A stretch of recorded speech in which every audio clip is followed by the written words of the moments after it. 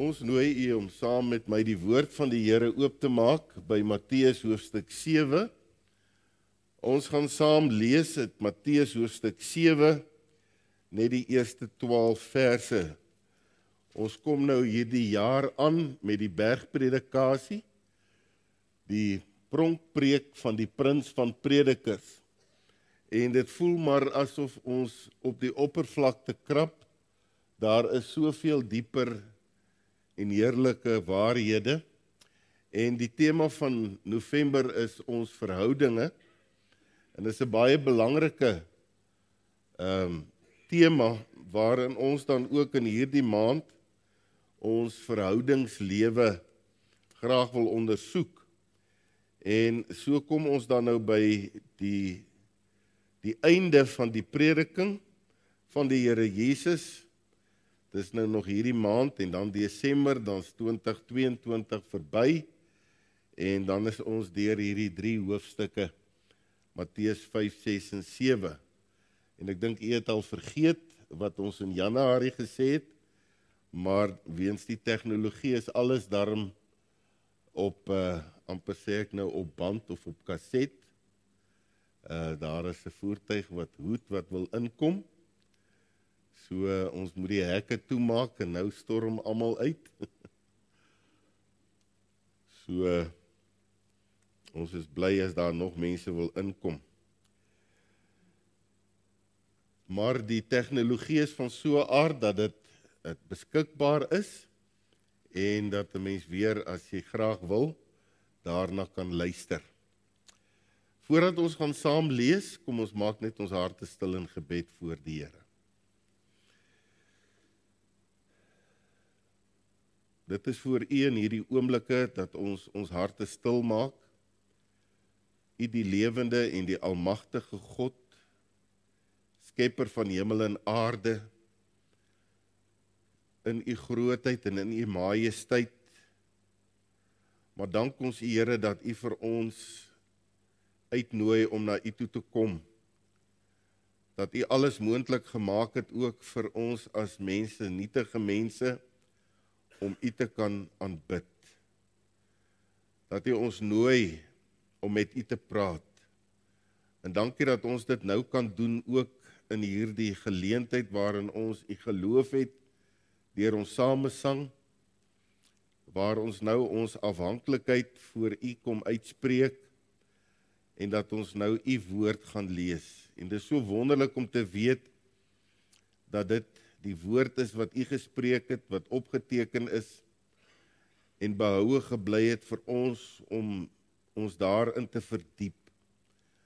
Wil u ons ook dan vanaand inlei in hierdie groot waarhede wat u met ons wil deel en deur die eeue heen beginsels vasgelê het, ook hoe ons in ons verhoudinge onderling teenoor mekaar behoort op te tree. Kom bind ons saam met koorde van liefde, Here, en help ons om u seuns en u dogters te wees, soos u ons hemelse Vader wil hê ons moet wees. Ons dankie en ons bid dit in u naam. Amen. Ons lees saam in die woord van die Here uit Matteus hoofstuk 7 vanaf vers 1. Jesus sê: Moenie oordeel nie, sodat julle nie geoordeel word nie. Want met die oordeel waarmee julle oordeel, sal julle geoordeel word, en met die maat waarmee julle meet, sal weer vir julle gemeet word. En waarom sien jy die splinter in die oog van jou broeder, maar die balk in jou eie oog merk jy nie op nie? Of hoe sal jy vir jou broeder sê: Laat my toe om die splinter uit jou oog uit te haal, en kyk, in jou eie oog is 'n balk, geveinsde. Haal eers die balk uit jou oog uit, en dan sal jy goed sien om die splinter uit die oog van jou broeder uit te haal. Moenie wat heilig is aan die honde gee nie, en gooi julle parels nie voor die varke nie, sodat hulle dit nie miskien met hulle pote vertrap en omdraai en julle verskeur nie. Bid en vir julle sal gegee word. Soek en julle sal vind. Klop en vir julle sal oopgemaak word. Want elkeen wat bid ontvang, en hy wat soek vind, en vir hom wat klop sal oopgemaak word. Of watter mens is daar onder julle wat as sy seun hom brood vra, aan hom 'n klip sal gee, en as hy 'n vis vra, aan hom 'n slang sal gee. As julle wat sleg is, dan weet om goeie gawes aan julle kinders te gee, hoeveel te meer sal julle Vader wat in die hemele is, goeie dinge gee aan die wat hom bid. Alles wat julle dan wil hê, dat die mense aan julle moet doen, net so moet julle aan hulle ook doen, want dit is die wet en die profete. Net tot sover in die wonderlike woord van die Here. Nou soos ons aangekondig het, wil ons vanaand met u praat oor die Splinter en die Balksage. 'n Sage omdat dit 'n saak is wat baie oor vertel word, baie oor gepraat word, maar waaroor daar ook baie misinterpretasies oor is. En kan ons dit as dit ware dan 'n sage noem.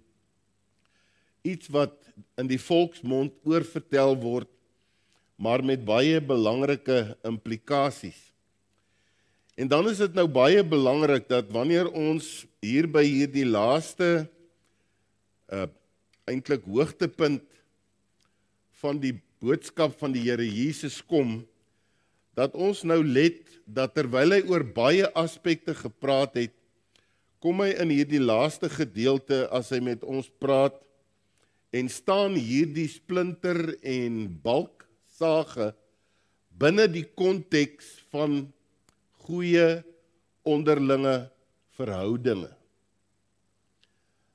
Nou 'n verhouding is daardie houding wat ons tussen mekaar het. Ons is verhoudingswesens.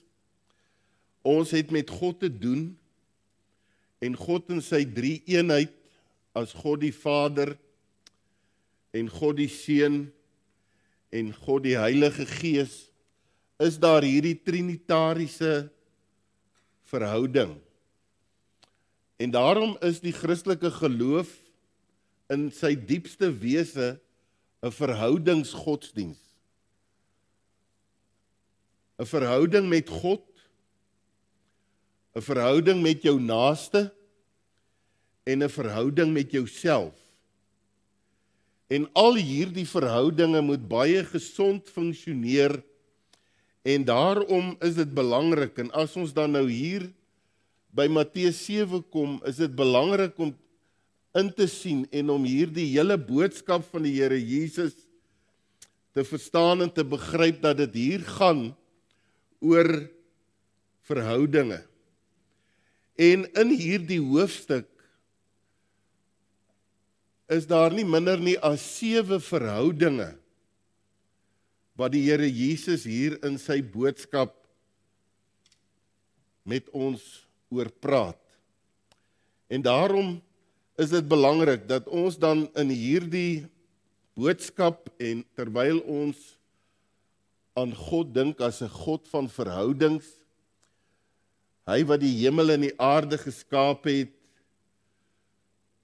hy wat groot en almagtig en ver verhewe bo ons mense is, belangstel aan 'n verhouding met ons.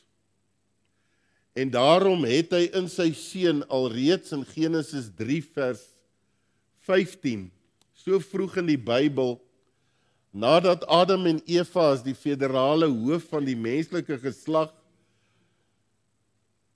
die hele menslike geslag in 'n gebroke verhouding met God gedompel het, vanweë hulle ongehoorsaamheid, het God reeds die moederbelofte gegee in Genesis 3 vers 15, dat hy sy seun sal stuur. en dat in die seun, wie hy sal voorstel in sy bloed, sal die middelaar word, die versoener, die een wat in ons plek die gebrokenheid in sy liggaam op die kruis dra en die sonde van die mensdom saam met hom kruis toe gevat het en daar die bitter beker van sonde geledig het tot die laaste druppel toe. En dis die hoë premie wat God plaas op verhoudings. En dat hy ons roep tot 'n nuwe verhouding met hom deur Jesus Christus. En dan die derde persoon in die goddelike drie-eenheid wat kom, wat op Pinksterdag uitgestort is om ons te oortuig van ons gebroke verhouding met God. En dat ons dan nou na God toe kan kom deur Jesus Christus, wanneer ons ontdek, deur die Heilige Gees oortuig van ons verlorenheid, ons gebrokenheid, om weer ons verhouding met God te kan herstel. En so is God besig om oor hierdie wêreld heen tot vanaand toe nog, deur sy Gees werksaam te wees, om 'n nuwe generasie van mense, naamlik weergebore mense, reg oor die wêreld bymekaar te maak en te versamel, tot op daardie groot en deurligtige dag wanneer hy gaan terugkeer en hy sy kerk en sy kinders en hierdie weergebore massa van mense sal oproep om hom tegemoet te gaan in die lig. Maar terwyl ons hier op aarde is, kan ons met hom in 'n verhouding leef, en so het hy dan ook vir Moses die wet gegee, en word dit in die evangelie saamgevat, dat hierdie wet van God se liefde, dat hy in 'n verhouding met ons wil leef en wil herstel, het ons ook 'n verantwoordelikheid as ons dan vertikaal in 'n verhouding met God leef, moet dit ook horisontaal uitleef na mense om my, en om dit te kan doen, moet ek ook vrede met myself hê, en moet ek in hierdie verhouding met myself lewe, dat soos wat ek my naaste moet lief hê, ek moet hulle lief hê, soos wat ek myself lief het. So 'n verhouding met God, 'n verhouding met my naaste, 'n verhouding met myself, alles deurdronge deur die liefde. En dit is wat verhoudings impliseer. Liefde is daardie houding van liefde en deernis wat ek het vir mense. En daar moet 'n gesonde selfliefde wees, nie 'n selfsugtige selfliefde nie, maar 'n gesonde liefde omdat ek weet God het my verhouding met hom herstel en hy roep my om in 'n verhouding met my naaste te lewe.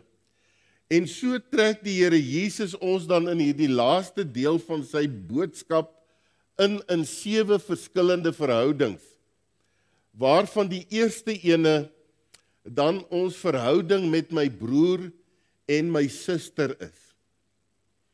My verhouding met my broer en met my suster. Nou, om u aan te spreek as my liewe broers en susters, is nie 'n gereformeerde, swaar term wat ons op kweekskool leer, dat ons u so moet aanspreek nie. Maar dit gaan juis oor die familieband wat daar is. Dit gaan juis oor die verhouding. God is ons Vader. Ons word sy kinders in Jesus Christus en word deur die Heilige Gees in hierdie geestelike familie ingetrek as broers en susters. Met ander woorde, al die gelowiges, die kinders van die Here, al die weergeborenes, is broers en susters van mekaar. Ons is nou nie bloedbroers van Jan van Riebeeck se kant af nie, maar ons is in die bloed van Jesus Christus, kinders van God, en so broers en susters van mekaar. En nou gee die Here Jesus vir ons hier in die eerste 5 verse 'n baie belangrike beginsel deur van wat hierdie verhouding moet behels. En teen hierdie agtergrond moet ons dit verstaan binne hierdie Splinter en Balksage. As die Here Jesus sê, moenie oordeel nie, sodat julle nie geoordeel word nie. Dit gaan oor ons verhouding teenoor ons medebroers en susters. Want onthou, met die oordeel waarmee jy oordeel, sal jy geoordeel word. En met die maat waarmee jy meet, sal jy gemeet word. En dan vers 3 en vers 4, en waarom sien jy die splinter in die oog van jou broeder, maar die balk in jou eie oog merk jy nie op nie? En hoe sal jy vir jou broeder sê, laat my toe om die splinter uit jou oog uit te haal, en kyk, in jou eie oog is die balk, uitroepteken, geveinsde. Haal eers die balk uit jou oog uit, en dan sal jy goed sien om die splinter uit die oog van jou broeder uit te haal. 'n baie belangrike beginsel vir goeie, gesonde, onderlinge verhoudinge met mekaar, wat ons nooit moet vergeet nie en wat ons in die praktyk moet toepas. Dit impliseer baie duidelik dat daar probleme in verhoudings kan ontwikkel. Ons as kinders van die Here is nie volmaakte mense nie. En as mense 'n volmaakte kerk soek, hy sal hom nie op aarde kry nie, want kerke word gevul deur mense. En waar mense is daar verhoudingsprobleme. Maar dis juist die geleentheid om binne 'n gemeente ingeskakel te word, soos wat Salomo sê, yster slyp yster, en so slyp die een persoon die persoon van die ander. Ons is in 'n opvoedingsproses. Ons skuur aan mekaar. En wanneer ons mekaar seer skuur, en die een wil die pad vat en loop, dan amputeer hy eintlik God se vormingsproses. Daarom is dit belangrik dat ons sal weet, ons is binne hierdie konteks van verhoudinge. Dit is nie altyd maklik nie, maar ons moet die weg vind om binne hierdie realiteit geestelik te groei in verskillende mense met verskillende persoonlikhede en geaardhede, my Christelike erfenis bewaar en geestelik groei om gelykvormig te word aan die beeld van die Here Jesus. Dit is die kern van die Bybelse boodskap. Dis die hartklop van ons Christelike geloof. En as ek daarteen rebelleer, dan rebelleer ek teen hierdie beginsels wat die Here neergelê het. Nou een hiervan en wat hy hier veral aanspreek in ons onderlinge verhouding is, ons moenie oordeel nie. Nou hierdie oordeel aspek het 'n sage geword, waar mense nou eintlik hierdie woorde van die Here Jesus totaal en al misbruik. Baie mense sê dat die Bybel sê jy moenie oordeel nie. Met ander woorde, ons mag geen beginsels hê nie. Ons mag geen standpunt hê nie. Want wanneer ek standpunt inneem, wanneer ek uitspraak oor 'n sekere saak vel, dan oordeel ek. En die Bybel sê jy mag nie oordeel nie. Nou die vraag is dit wat die Here Jesus hier gesê het? Binne 'n kerklike godsdienstige agtergrond mag dit beteken dat ons geen Bybelse standpunt mag handhaaf in hierdie wêreld nie. En dat alle gelowe maar, soos wat hulle sê, die hemel is 'n stad op 'n berg met baie paaie wat daarheen lei. Jy mag niks oor enige iemand of oor 'n ander geloof sê nie, want dan oordeel jy.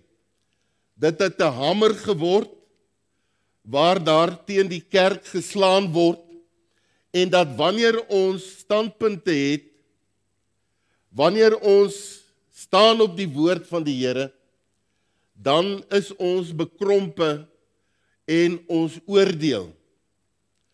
Op staatkundige gebied, wanneer 'n mens dalk politiese standpunt het, en waar jy sekere patriotiese waardes het en aankleef en respekteer, sonder om op iemand anders neer te sien, wil mense eintlik hê ons moet sulke wêreldburgers wees. Almal moet maar met alles tevrede wees, en wanneer ek 'n standpunt het oor iets of iemand, dan oordeel ek. Op morele, sedelike gebied, wanneer ons standpunte voorstaan, wat in die woord van die Here duidelik uitgespel word, dan sal mense vir ons sê, ons oordeel, ons is oudtyds en bekrompe, en dan word daar eintlik 'n soort van 'n bandeloosheid gepropageer. Wat het die Here Jesus gesê toe hy hier gesê het, binne die konteks van ons verhoudinge, moenie oordeel nie. Hier is 2 alternatiewe wat die Here Jesus verbied, en dan is hier een wat hy aanbeveel. Kom ons kyk, wat sê die Here Jesus? As hy in vers 1 en vers 2 sê, moenie oordeel nie, dan sê die Here Jesus vir ons hier, dat ons nie, en as ons die oorspronklike taal raadpleeg, dan is hierdie oordeel, moenie sieklik fout vind nie. Hierdie oordeel is om nie op 'n sieklike manier foutvinderig te wees nie. Moenie met 'n sieklike, afbrekende, kritiese gees altyd na jou broer of jou suster kyk en so oorkom nie. Dis wat die Here Jesus hier bedoel, as hy sê, moenie oordeel nie, want die gevaar is dat met daardie selfde foutvinderigheid en daardie kritiese gees wat jy het, waar jy altyd negatief op die uitkyk is na wat ander kinders van die Here doen, en altyd 'n negatiewe eiertjie te lê het oor hoe hulle is en wat hulle is en wie hulle is, sê die Here Jesus, moenie oordeel nie. Hy sê nie dat ons verder in die hoofstuk lees ons, wat ons by later sal uitkom, dat niemand verbied ons om fruit inspectors te wees nie. Dra dan vrug wat by die bekering pas. 'n Goeie boom dra nie slegte vrugte nie. En wanneer jy by 'n perskeboom kom en hy dra suurlemoene, dan moet jy weet hier is iets fout. En dan is daar niks fout om te beoordeel nie. So ons word eintlik opgeroep om te kan onderskei. Maar ons mag nie toelaat dat 'n sieklike soort van foutvinderigheid en afbrekende kritiek deel van ons lewe sal wees nie, want dit vertroebel onderlinge verhoudinge. Want met die oordeel waarmee jy oordeel, en dis die erns van hierdie opdrag, as die Here Jesus skriftuurlik vir sy kinders in ons verhouding tussen broer en suster, vir ons sê ons moenie oordeel nie, sodat julle nie geoordeel word nie, want die maatstaf waarmee jy meet, sal jy gemeet word. En wie's dit? Hy is die beoordelaar en die een wat ons harte onder lê. En is eintlik skrikwekkend en uiters belangrik om hierdie beginsel van die Here Jesus vanaand met jou hele hart en jou hele wese aan te gryp. Want die manier waarmee jy oordeel en foute uitlig en mense se foute raak sien en hulle afbrekend kritiseer, onthou, ek wat sien en ek wat hoor, gaan jou met daardie selfde maat meet. So wees versigtig, moet dit nie doen nie. Dit is baie belangrik. Moenie oordeel nie, want ek gaan jou oordeel. En ons weet, ons is almal op pad na die groot en deurligtige dag van die regterstoel van Christus. En daar gaan ons as kinders van God nie geoordeel word nie, maar beoordeel word. En ek kan nie anders as om hierdie waarskuwende woorde van die Here Jesus te lei na hierdie lewe, maar ook na hierdie groot dag wanneer jy en ek voor die regterstoel van Christus gaan verskyn en daar rekenskap gaan gee van ons goeie en slegte werke, van hoe ons foute gevind het, hoe ons gekritiseer het, met watter maat jy en ek gemeet het, en dan moet ek gereed wees om ook wanneer die Here Jesus die maatstaf uithaal, dat ek nie gered sal word, maar soos deur vuur heen nie.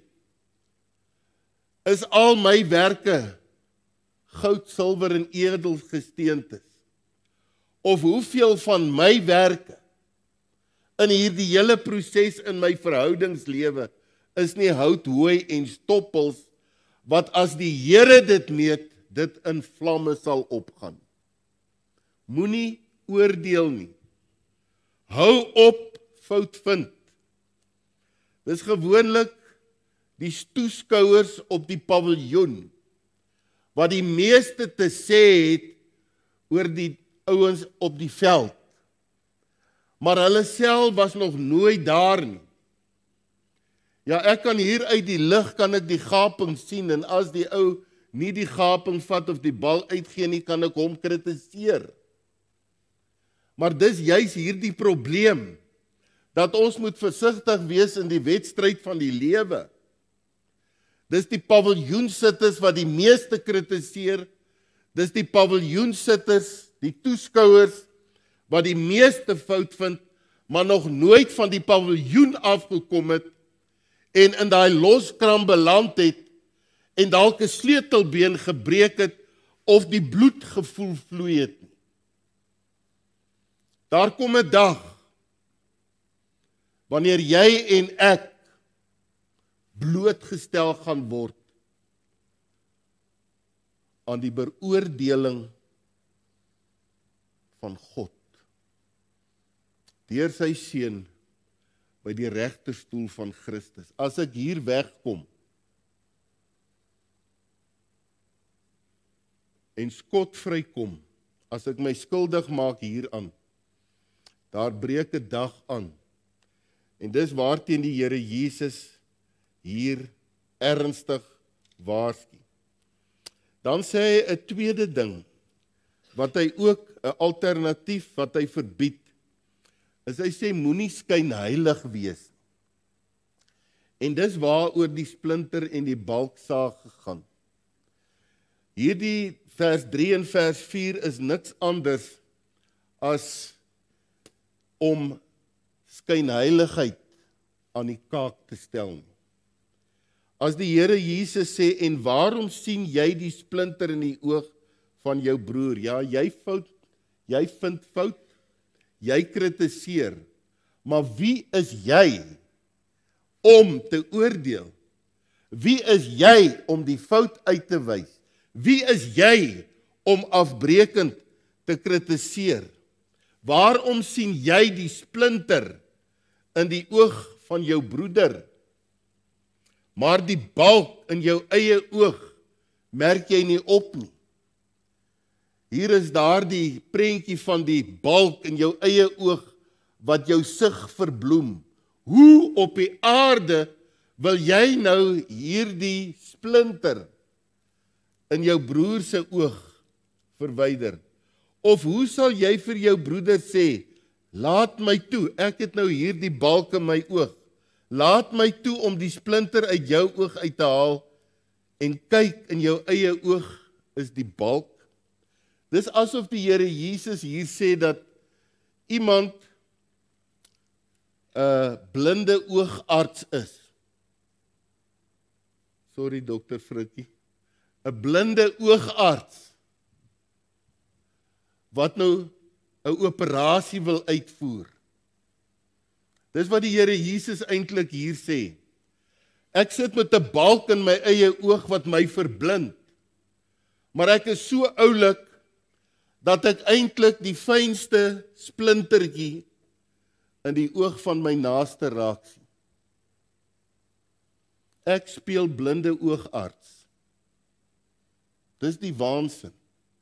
En dis hoekom die Here Jesus dit hier verbied. Want dit is niks anders as skynheiligheid nie.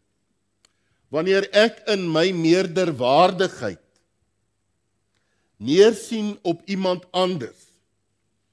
En dis baie keer die hartklop van afbrekende kritiek en foutvinderigheid, is ek stel my eintlik hoër as iemand anders. Want ek kan sien wat die arme siel nie kan sien. So, terwyl ek dit doen, word ek verblind deur my eie foute. En nou wil ek iemand anders aanspreek. Dis die gevaar van skynheiligheid.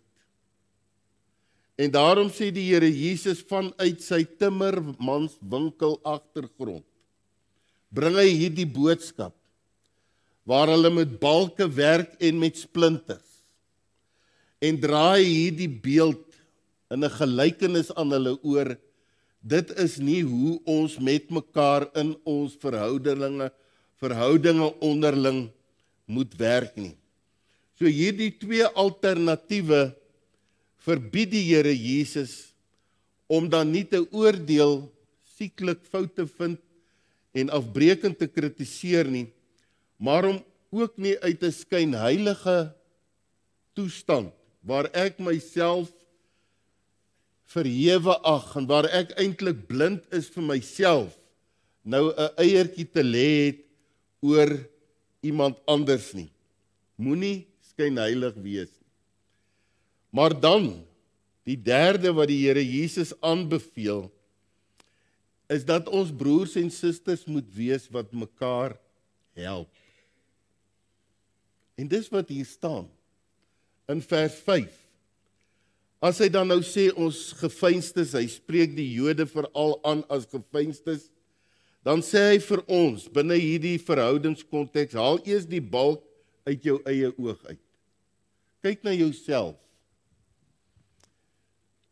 Vind fout by jouself. Sit jouself bietjie onder 'n vergrootglas. Kyk 'n bietjie na jouself. As jy in 'n spieël kyk, moenie vinnig wegkyk nie. Dis wat Jakobus leer.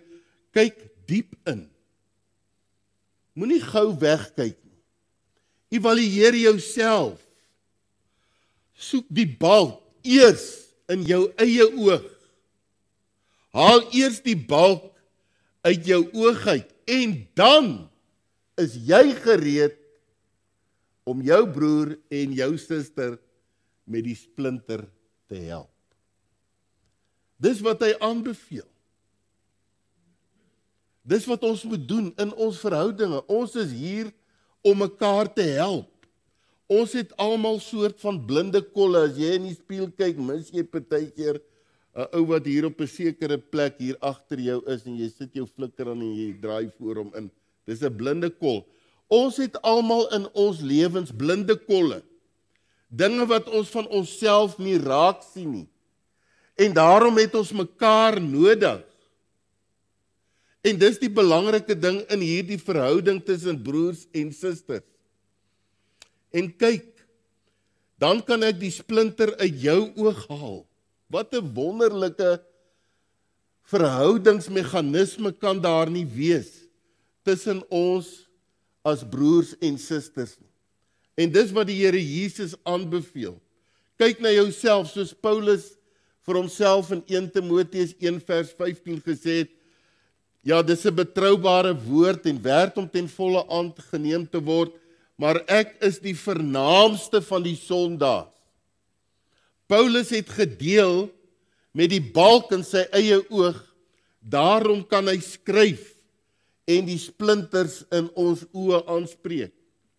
Wanneer ek in 'n gesindheid van liefde, wanneer ek in 'n gesindheid van omgee, wanneer ek in liefde na my broer gaan en met hom oor die splinter praat, dan kom dit uit 'n gesindheid waaruit die balk, ja, waarskyn heiligheid en hoogvaardigheid en meerderwaardigheid uitgehaal is.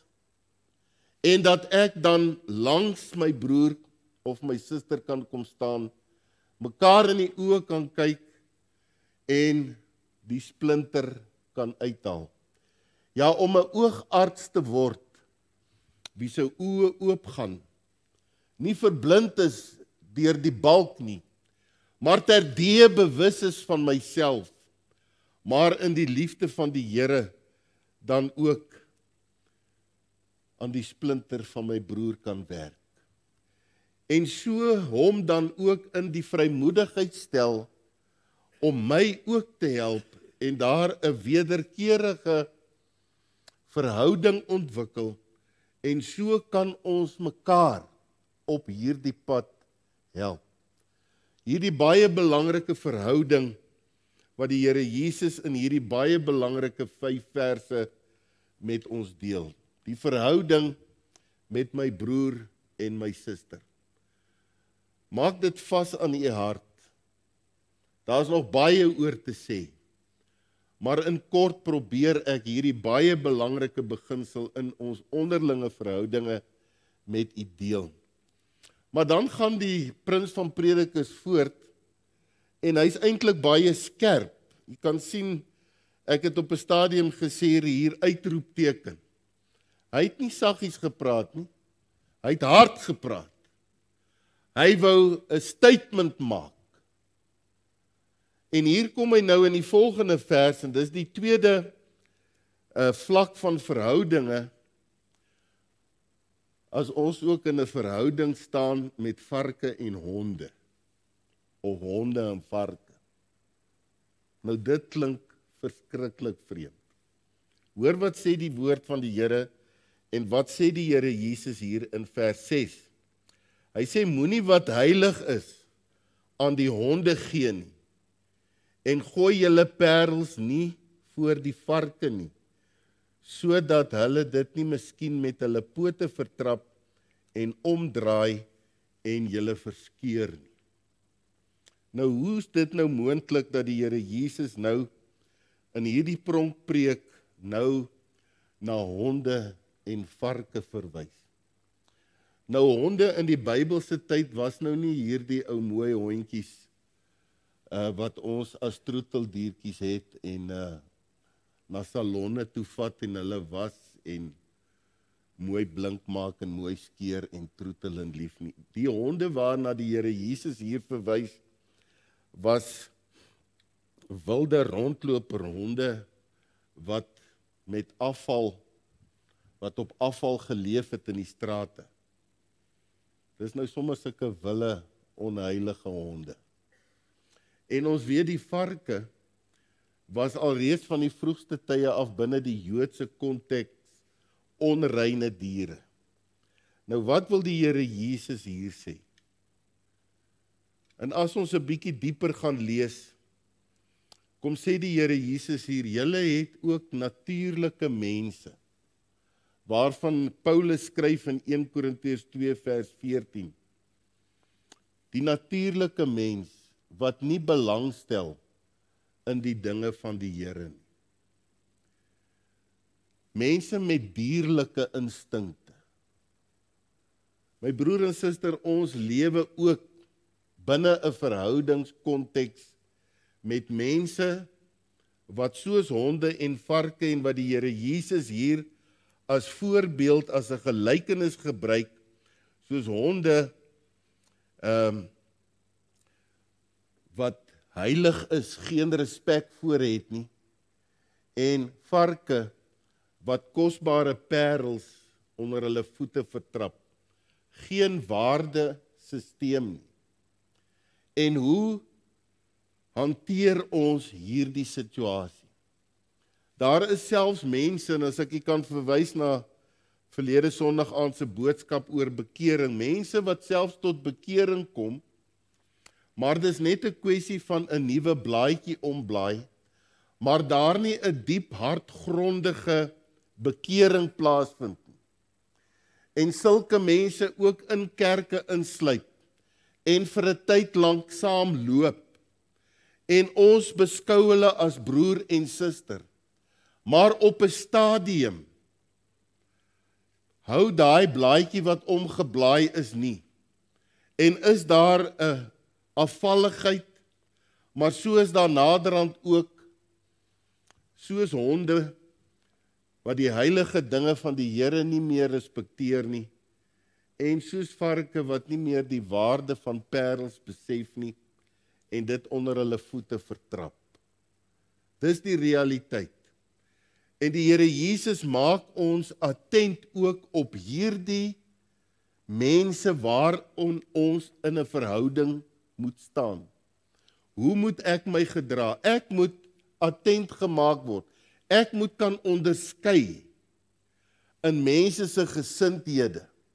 En dit is nie vir my nodig om wanneer mense soos honde dan dit wat heilig is nie respekteer nie, en soos varke nie die waarde van parels besef nie, dat dit vir my nodig is om dit te doen nie, want daarom sê hy dat ons dit nie moet doen nie. Moenie wat heilig is aan honde gee en gooi julle parels nie voor die varke nie, sodat hulle dit nie miskien met hulle pote vertrap en omdraai en julle verskeer nie.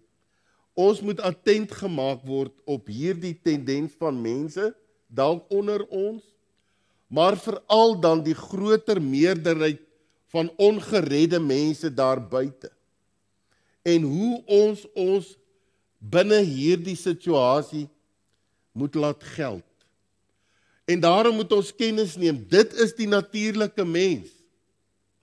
Ons moet ons nie noodwendig onttrek nie.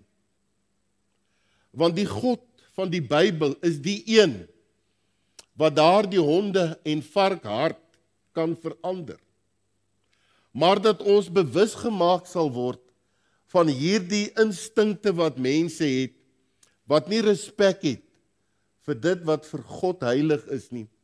En dat daar baie mense is wat nie die waarde van die Bybel en geestelike insig en die evangelie verstaan nie, en dat dit soos parels onder varke se pote vertrap word. Neem kennis, wees waaksaam, onderskei. Maar die belangrikste uitdaging is om nie daardeur oorweldig te word nie, maar om daarvan kennis te neem en te weet, dit is 'n tendens in hierdie wêreld, maar dat ek ook sal weet hoe om my binne daardie konteks te gedra. Want dis ook 'n groepering van mense met wie ek in 'n verhouding lewe.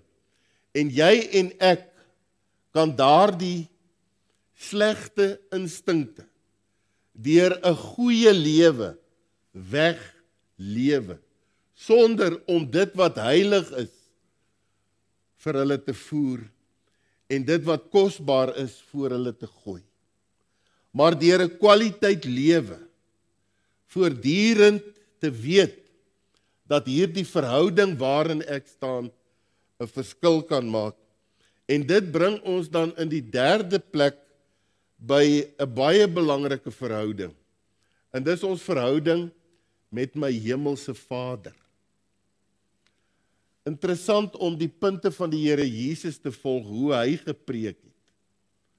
En baie keer, en ek het vir myself gesê, miskien is dit nie my gedagtegang nie, maar dis die pronkpreek van die prins van predikers, dit was sy gedagtegang, en ons volg dit.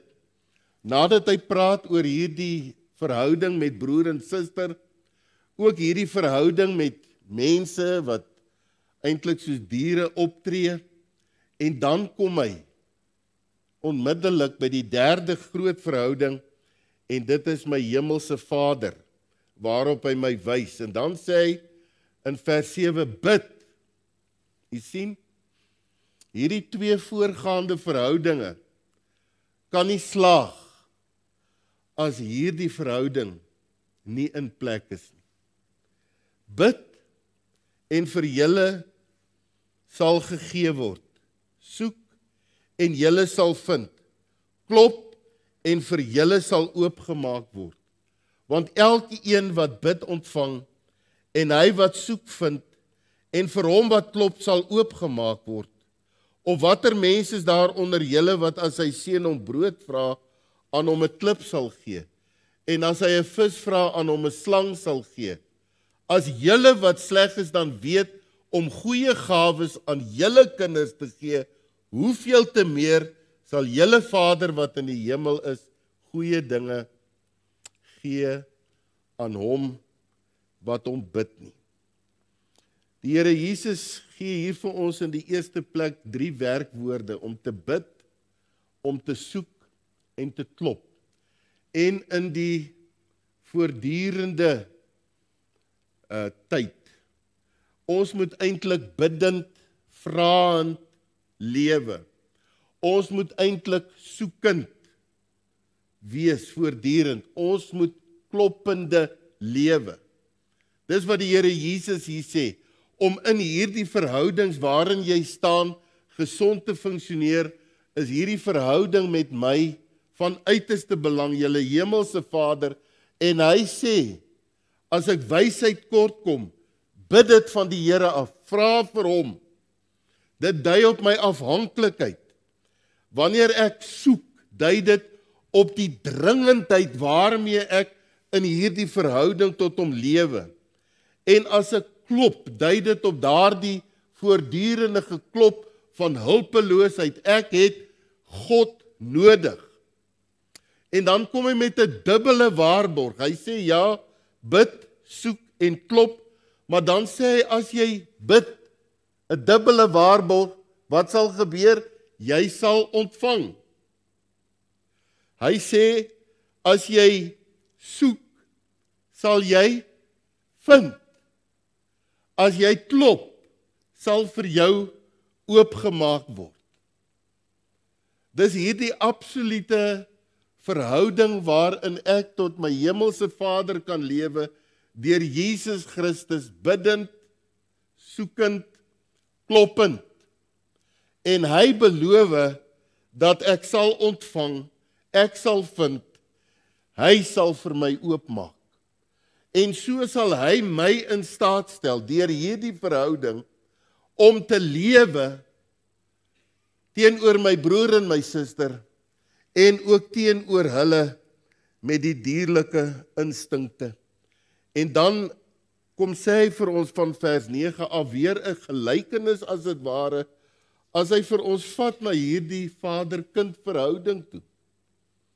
Of watter mense is daar onder julle wat as hy seun om brood vra, aan hom 'n klip sal gee?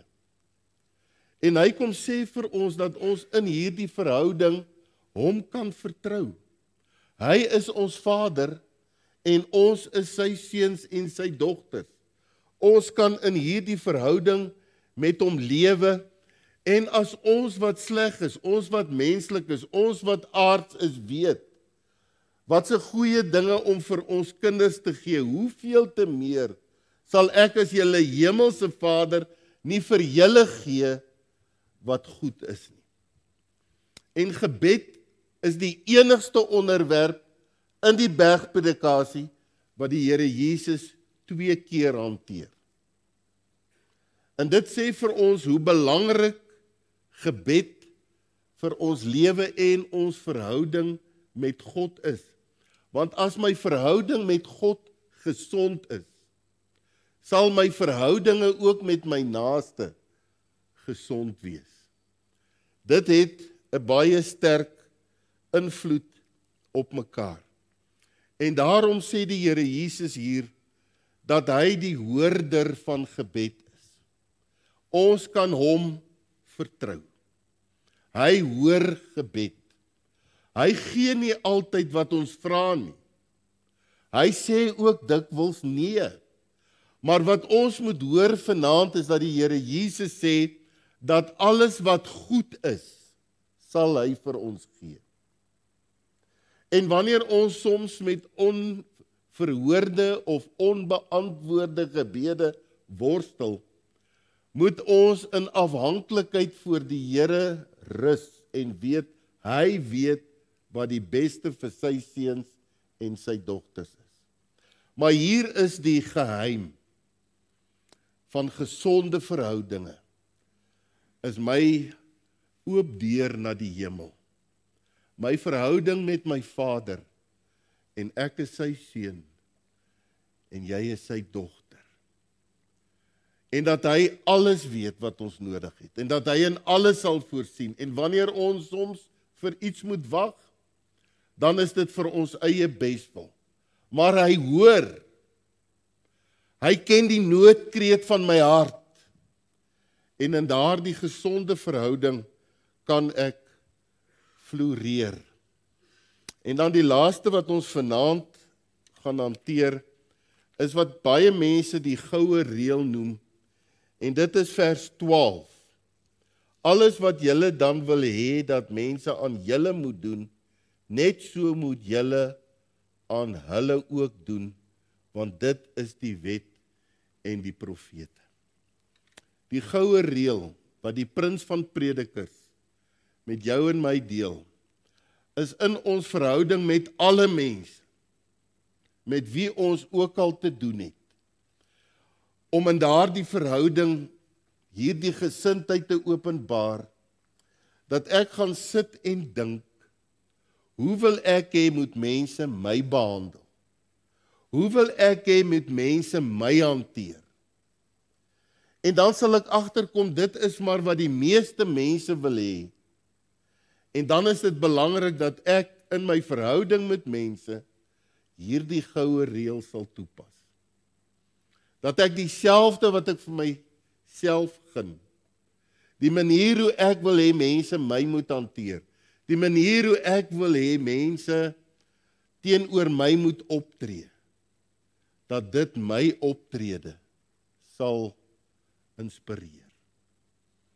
Hierdie goue reël van die prins van predikers, die grootste uitspraak, my broer en suster, wat ooit oor verhoudinge nog ooit gemaak is hierdie.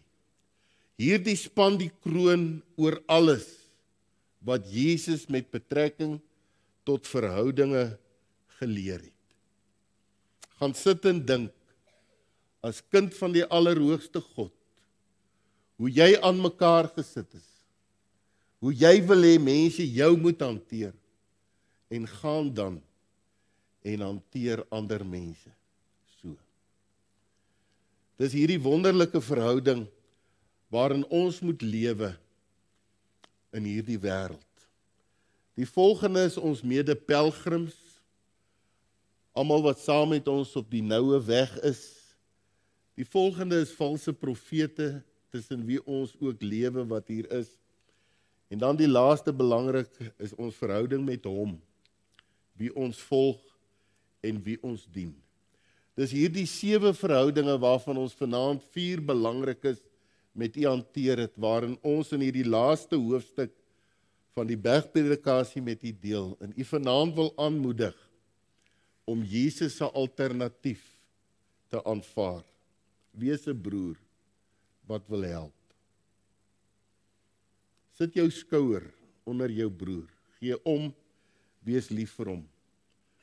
Pas op vir die natuurlike mense wat nie respek het nie.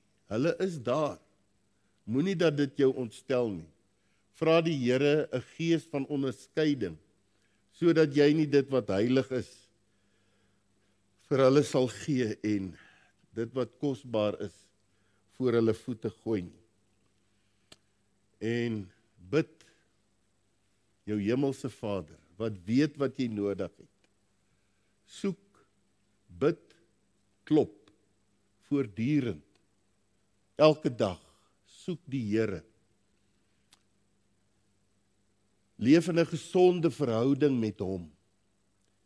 En hy sal jou help om ander mense te behandel en te hanteer soos wat jy graag hanteer sal wil word. Die kern is, wat is jou verhouding met God? Wat is die kwaliteit van jou verhouding met Jesus? Binne hierdie Splinter en Balksage, mag jy die Here Jesus vind as die een wat jou inspireer. Amen. Here, baie dankie vir u woord. Dankie dat ons kan verdiep, maar ook maar ligtelik omgaan. Daar is soveel diepte in.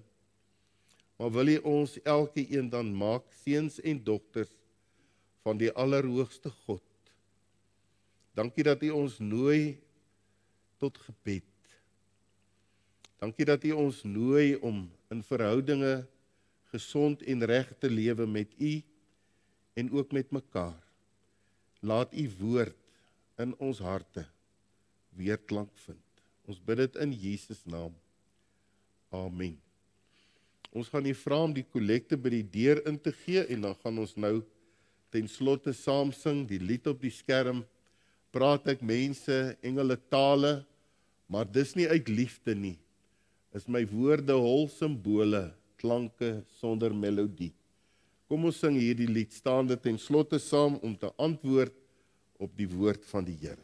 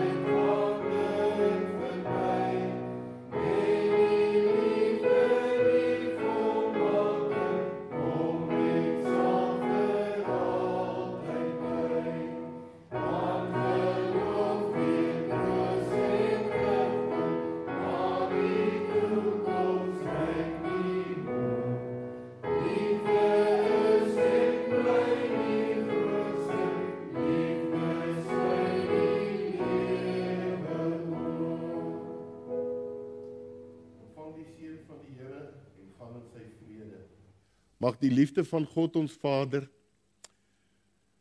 die nabyheid van die Here Jesus, die inwoning van die Heilige Gees met u wees om al u verhoudinge te verkoop en te verryk.